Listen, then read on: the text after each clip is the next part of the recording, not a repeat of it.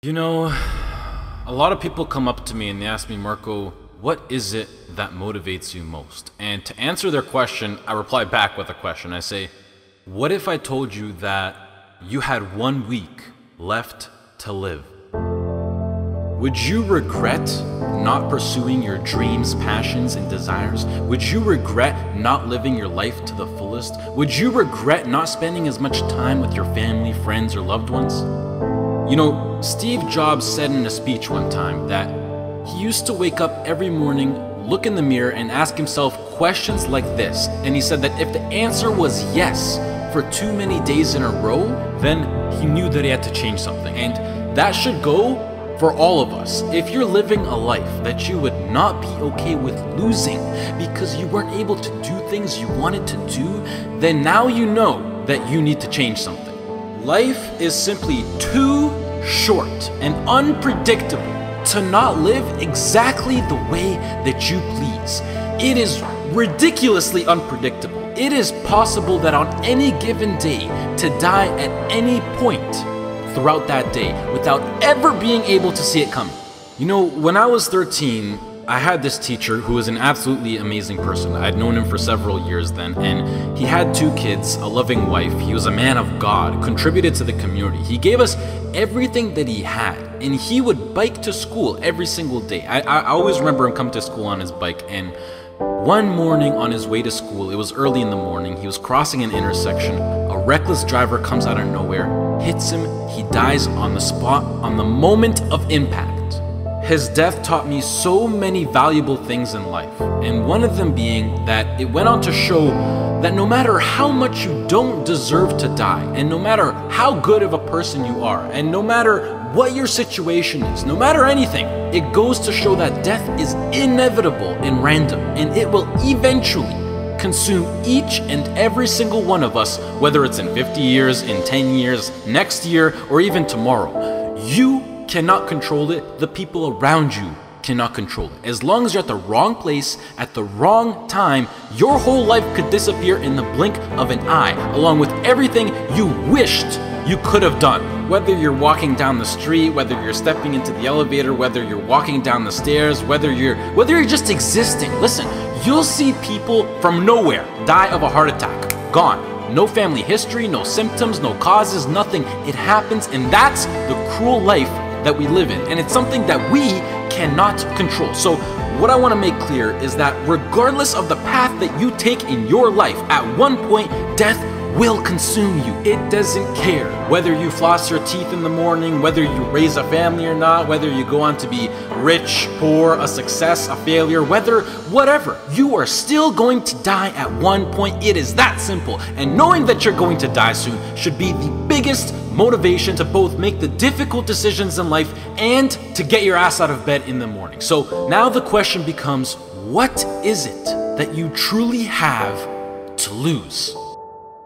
If you pursue your dreams and you fail, sure, you might be a little bit more financially unstable. You might experience stress or other feelings you wish you never had to experience. But either way, even if you fail, you will end up back to where you started, which is where you are now. So what do you literally have to lose? Some of you right now, you're thinking about maybe starting a business. You have a great idea that you want to incorporate into your lifestyle. Maybe you're thinking about pursuing your dreams to the fullest. Maybe you're thinking about putting in the work to become a doctor, an engineer, a firefighter, a professional athlete. But some of you won't follow these ambitions because you're afraid. You're afraid to fail. You let the fear of failure dictate your actions, and you're afraid of what mama or papa thinks. You're afraid of what your sister, your brother thinks, or your grandpa or your grandma, or your cousins, or whoever. But what truly matters is you.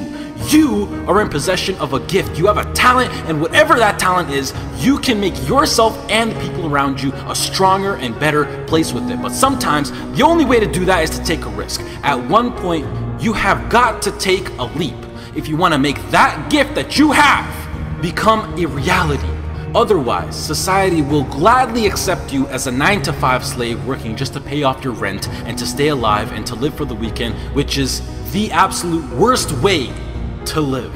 If you don't jump, believe me, if you don't pursue your gift, you will live a life full of regret, and your gift, your dreams, everything that you ever had to offer to the world will die with you. From first-hand experience, I am pissed off at myself. I am pissed off and I regret so much in my life. I can't even fathom explaining it. Not about what I've done, but what I haven't done. All the opportunities that I turned down and all the chances that I never took just because I was afraid or because I was worried about what other people think. And I officially decided to sit down. I sat down for weeks. I didn't just think of what I'm saying right now. I didn't think of it overnight. This is months. This is months of thinking, and I just sat down and I just wrote. And after comparing the randomness of death versus the chance of you failing while relentlessly pursuing your dreams versus the chance of you living a terrible life because you failed at pursuing your dreams versus just calling it a day right now and living a traditional Western world lifestyle versus everything you can think of versus absolutely everything. And I can gladly say that right now, as of this moment right here, I would rather live each day as if it were my last and take every risk possible in these sacred moments that I have on earth now to make myself as successful and happy as possible than to be sitting in my deathbed when I'm 90 years old regretting not taking a chance and thinking about what my life could have been if I just jumped when I was 18 or when I was 15 or when I was 22, because tomorrow is not a promise. I would rather die trying to live my dreams than to live a longer life filled with regret. Life is too short and too unpredictable to live it. I've seen it firsthand. It is not worth it to live it safe, basic, and traditional. But do you know why most people choose to live that safe life over taking risks in their life? I mean, there's a pretty good argument not to. Why would you? Why would you take a risk that puts you through stress, puts your family through stress, makes you lose sleep, makes you lose time, makes you put in the extra work, makes you take ridiculous chances that are 1 to 1,000? You know, but before I even continue, the fact that I'm even sitting here and talking is astonishingly ridiculous on its own. The chance of you being born is 1 to 400 trillion. That number is so big you cannot even wrap your head around it. But okay, what I wanted to say was that the reason why people don't want to take these risks is because right now they feel like they got a lot to lose and that their current situation is relatively nice. And most importantly, right now, they are comfortable. They got used to living basic within society standards, being with their friends every now and then, being well rested. They got comfortable. And when you get comfortable, you don't want to move. And that comfort zone, I like to call it the danger zone, because this comfort zone will persuade you to stay in there for as long as possible. And it is, I know how it is. I know the comfort zone. It is so convincing. It is so hard to escape comfort. I know. And as it persuades you to stay in there, you will literally, unconsciously, see, I'm so serious when I say this, you will literally see your whole life go right by you. And the main reason that I'm serious about this now is because I am pissed off for greatness. I want to move mountains. And like Ray Lewis once said, if you're not pissed off for greatness, then you're okay with being mediocre. And I am definitely not okay with being average. And I don't think anyone should be. But anyways, to address why I'm even talking about any of this at all in the first place is because I recently got an offer to move out to Los Angeles, California to live with 2 other entrepreneurs as a content creator and media influencer. And it makes me sad because it's opened up my eyes to see what I truly have in store for me, what's waiting for me out there in the future. And it's just a tiny glimpse of what I'm capable of achieving within my short life. However, I doubt that I could get the right legal paperwork done in order to move to the US to work for a job such as YouTube, which is really non-control of the government. And the last thing that I want to do is to go to the US to work in a legal job as an illegal immigrant. So as of this moment, I feel like I have to pass up yet another opportunity. And it makes me feel like I just keep letting my dreams slip from my hands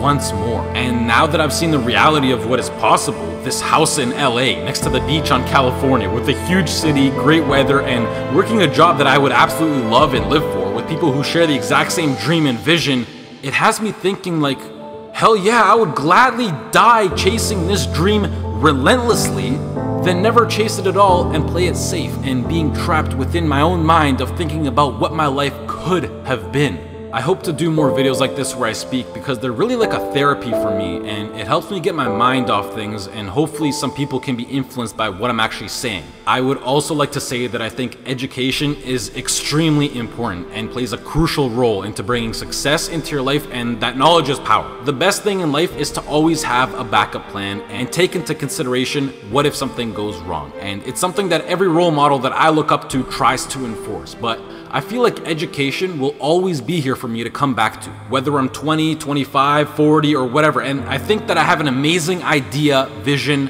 passion, and drive now in my peak, and that I'm able to capitalize on, which makes me feel like I'm throwing it away if I don't pursue it. And the biggest response that I've been getting recently is, Marko, what if it fails? Which, I mean, yeah, like, what if it fails? But that's the whole point of taking a chance with things like startup companies or entrepreneurship. It's ridiculously high risk. Like, what if I get hit by a car? What if I lose my wallet? Or better yet, what if this succeeds? You know, it's easy to be negative or to be closed-minded, but I think it's easier to be optimistic and to be open-minded. And please do yourself a favor, which is a separate topic on its own for another time, but try to surround yourself with people who impose and promote positivity and good vibes. You will notice the tremendous effect that it has on your lifestyle. Starting your own business or being self-employed, although preferable, doesn't exactly require any kind of diploma or degree. And I think that with a proper business plan and with the drive that people like you who are watching this video fuel me with,